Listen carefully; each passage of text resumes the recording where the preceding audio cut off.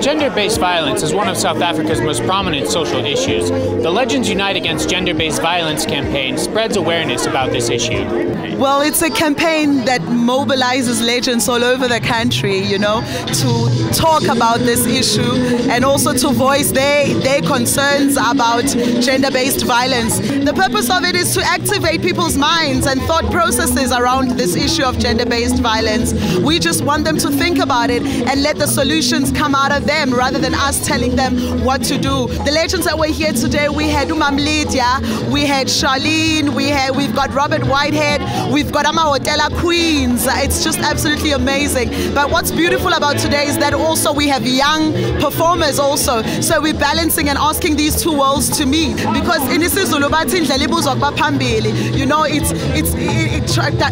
it's translated as, you ask the way from those that have walked it. When it comes to children and when it comes to women being abused, I'm first in the line to help them to stop the abuse.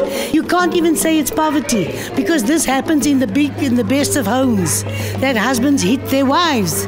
It's terrible and it's ongoing. This is the problem. The women stay because they have nowhere to go.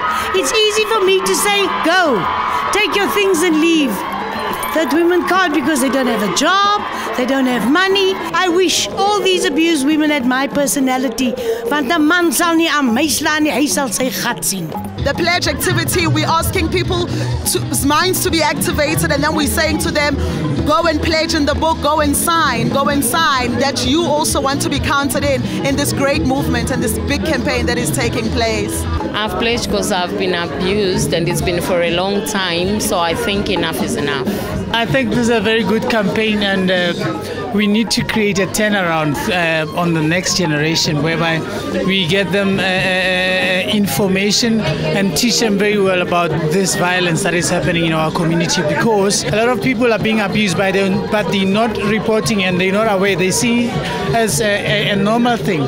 So we just need to go up against that and make sure that people are aware of that and they campaign and stand against this thing. If there's no mutual respect between two people, then what do you expect from society? So it really starts between those two people, and then it transcends to the whole society. In 2014, almost 70% of South African domestic violence fatalities were women, and the female homicide rate was 5 times the global average. Make your pledge, support this campaign, and our community. I'm Samuel Gebhardt for Joburg Today.